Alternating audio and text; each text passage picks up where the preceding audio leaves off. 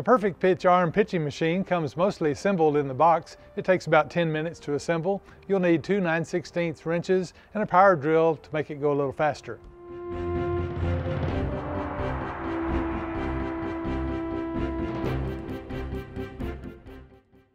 As you can see, there are very few parts to put together. There's also an instruction page with some frequently asked questions on the back. The first thing you'll need to do is to remove the zip tie that holds the machine together during shipping. Unfold the machine carefully, holding both parts. Lay it in your lap so that we can assemble the upright to the base.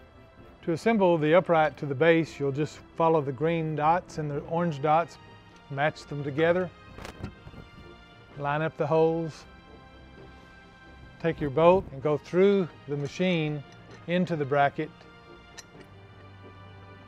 Take a nut and hand tighten. So we'll use the 9/16 wrenches or the 9/16 wrench and the drill to tighten these bolts. Be sure that these bolts are tight, as this will affect the operation of the machine. Next, we'll install the cross piece. The arrow points forward on the machine. Take the bolt and washer and insert through the base into the cross piece.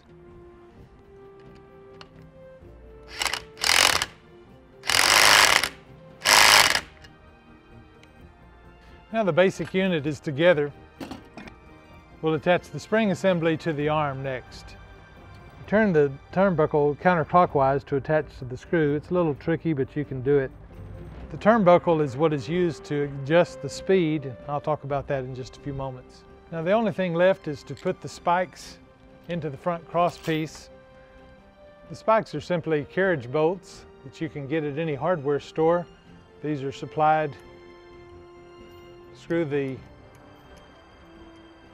top nut against the cross piece to tighten and use a wrench.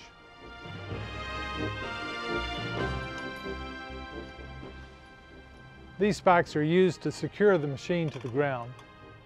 The spike assembly is a carriage bolt with a washer, a lock washer, two nuts, a fender washer, and another nut. You'll unscrew the plastic wing nut on the ball stop, place it through the arm. This is the adjustment for the height of the pitch. You want to secure this tightly. This assembly should take less than 10 minutes and it's ready to use.